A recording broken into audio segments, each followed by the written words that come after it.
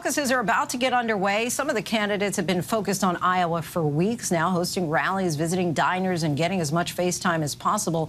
So how is it resonating with voters there as they prepare to cast their votes? RJ O'Brien has a look.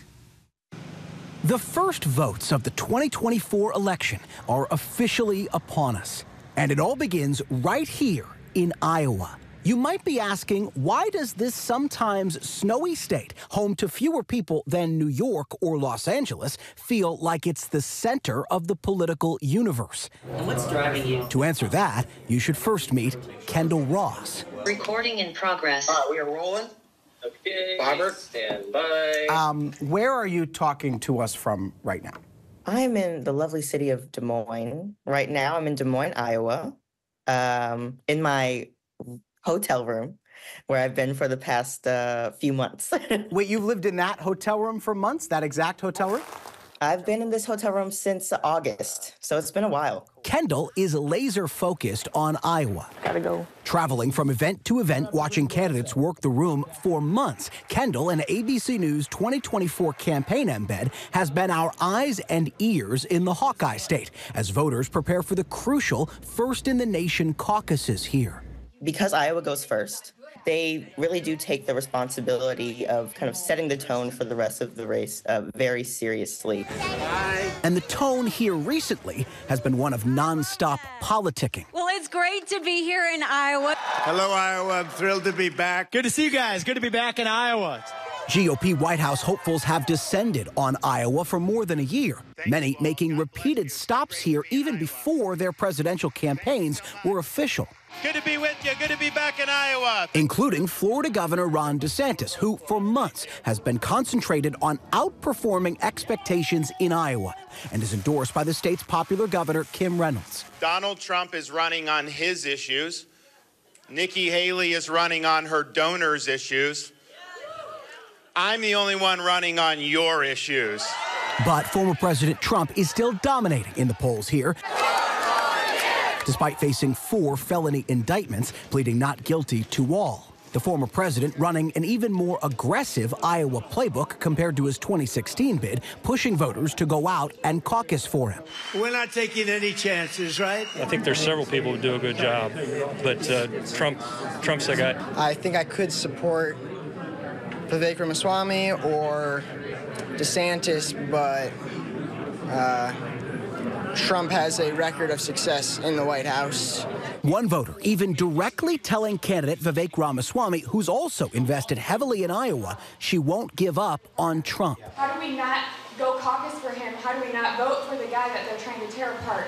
But not every Iowan is sold on Trump. I think if Donald Trump gets elected, I think that is something that we need to have a conversation about. That scares me. I don't want to waste my vote and vote for him and then something happened to him.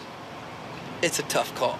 I like Vivek. I like the guy. He's got some pretty good ideas. He's pretty smart. With DeSantis, he says and does what he does what he says. Whichever candidate they settle on, Iowans won't technically go to the polls because here, voters don't have a primary, they caucus. To pick their candidate, Republicans in Iowa gather in school gyms like this one. Others go to places of worship. Some go to private homes. Unlike a primary in a state like New Hampshire, the polls aren't open for most of the day in Iowa. Voters have to show up on time at 7 p.m. They first listen to speeches on behalf of the various candidates, and then they write down who their choice is on paper ballots. But they do it in a big room that's full of their friends and neighbors, so peer pressure is a real factor. Those paper ballots then get counted on site, and the results are reported to the state Republican Party. The main reason Iowans caucus is just that's how it's always been. And because for decades Iowa has chosen its nominee first, some see it as a bellwether for the rest of the nation. Really an accident of history. Starting in 1972, Iowa ended up being the first on the presidential nominating calendar. So everyone started looking at, well, how are candidates doing in Iowa? And that's made a lot of difference who's moved forward and who hasn't in the nomination process. But for Democrats, Iowa is no longer the official first stop on the campaign calendar. The ayes have it. After a near unanimous decision last year by the Democratic National Committee, South Carolina, a state with a more diverse population, will now be the first Democratic primary. But Iowa's caucuses still hold their first-in-the-nation status for Republicans, and doing well here can show the rest of the country a candidate has momentum. We actually, as a state, aren't that good at finally picking presidents, but we pick who isn't going to be president. Iowa really, its purpose, in a way, is to winnow the field. She has a point. In the past, Iowa has had a checkered track record of picking winners. In 2016, the last Republican contest, Ted Cruz won. Donald Trump came in second. How about 2012, when Rick Santorum won here? He narrowly beat Mitt Romney, who eventually went on to become the nominee. One more, 2008. Mike Huckabee trounced the other candidates here. Mitt Romney came in second, but neither of them became the nominee. John McCain, who came in fourth, did. Now, Iowa has propelled some campaigns to prominence.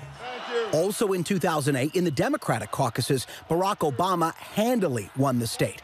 George Bush also won here in 2000. The place where Iowa really made its name was in 1976 with Jimmy Carter. He basically decided to camp out in Iowa and just go town to town, and that's what set him on the way to the White House. Nowadays, Trump's repeated rallies have been a hallmark of his so far successful Iowa strategy. But voter-to-voter, grip-and-grin retail politics still dominates here. The state fair is one of the main political events of the year. And regardless of whether you think perpetual political attention should be heaped on White House hopefuls' attempts to pick up Iowan votes by riding motorcycles, or rapping, lose yourself in the music, or flipping pork, as of this election, the Hawkeye State isn't going anywhere. This will be the first stop for whichever Republican will ultimately take on President Biden. But don't be surprised if on caucus night, a few candidates declare their performance in Iowa a win.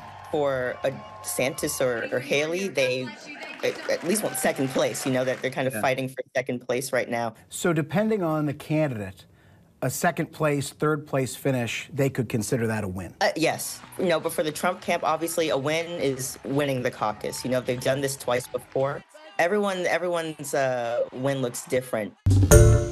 Hi, everyone. George Stephanopoulos here. Thanks for checking out the ABC News YouTube channel. If you'd like to get more videos, show highlights, and watch live event coverage, click on the right over here to subscribe to our channel. And don't forget to download the ABC News app for breaking news alerts. Thanks for watching.